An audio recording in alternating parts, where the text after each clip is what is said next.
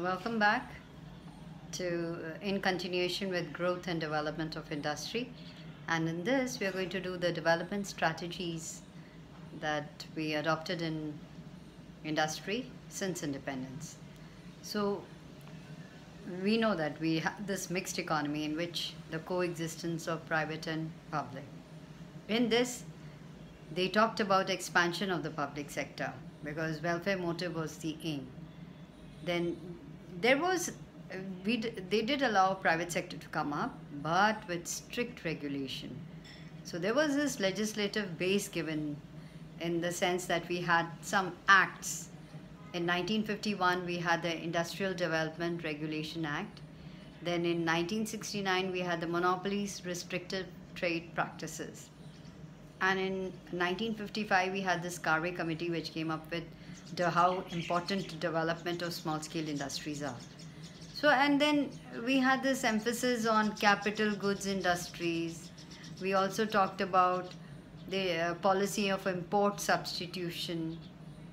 Then regional equality should be brought out in industries. Then we adopted a restrictive policy towards foreign capital. And we did, again, this was on the basis of a legislative act, and that was Foreign Exchange Regulation Act of 1973. So I wanted to just go through the points while whatever I've said, I'm going to repeat it very slow for you to understand while you see or when you read next okay. So development strategies or in industry since independence. So government understood that industrialization can make an important contribution to the development process. That is why it took a number of measures. So one was that expansion of the public sector. So public sector consisted of all production units owned and managed by the government. At the time of independence, there were hardly anything excepting railways that was spectacular in public sector. So slowly they thought of expanding the public sector. The basic fact, the motivating force in the private sector is profit making. That's what we know, instead of social welfare. So the government took this up to fulfill some planned targets. You can't force it's very difficult to force a private sector to follow some targets. So this was it. And another thing was that for establishing basic and key industries, large scale investment was needed, and not only that, the gestation period was very long, which the private sector undertakings could not take up initially. So, and another thing is that the private sector would not be interested in the development of industrially backward areas. And because of all this, it was important that the industrialization as such be taken by the public sector by expanding the public sector. The private sector was allowed to come in, but with strict regulation. It was felt that the government should intervene in the market forces so that it secures adequate livelihood for the poor and brings down the disparity among classes. And economic activities of the private sector were controlled through various instruments like licensing and basically licensing and we did have some acts, legislative support like under the Industrial Development and Regulation Act 1951, new industry could not be established without obtaining necessary license and getting itself registered. That was the important point.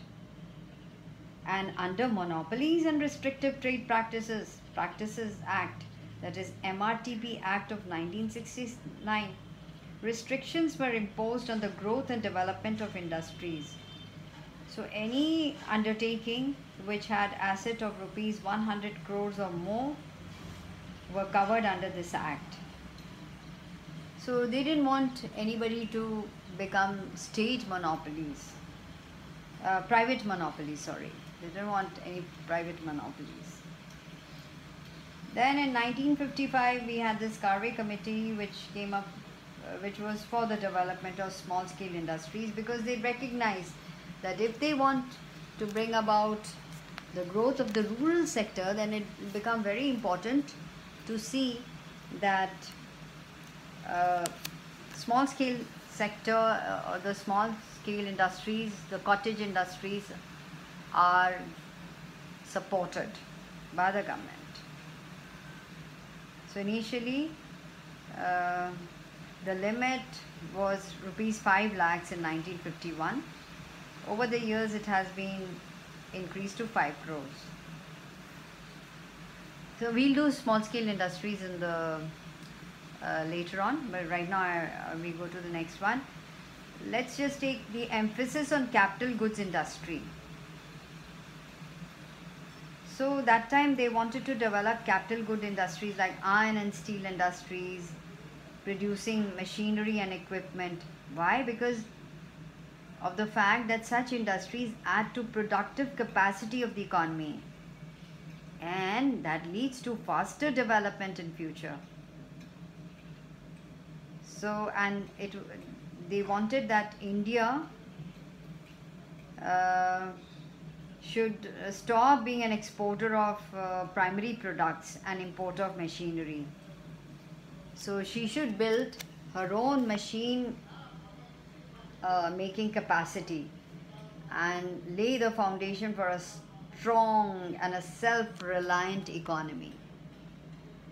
Then we had this policy of import substitution. What is import substitution? It means replacing the imported goods by producing those goods at home or domestically. So for example, if you wanted to, if instead of importing vehicles from a foreign country, industries were encouraged to produce them in India itself. And then the important thing was the government protected the domestic industries from foreign competition. And this was also aimed at saving of foreign exchange on one hand and achieving the objective of self-reliance on the other. And how did they protect? Well, in the form of tariffs and quotas. What are tariffs? They are tax on imported goods which make them costlier. And what are quotas?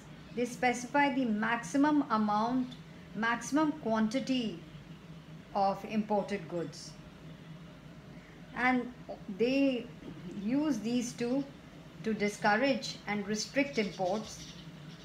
And this is how they protected the domestic production from foreign competition.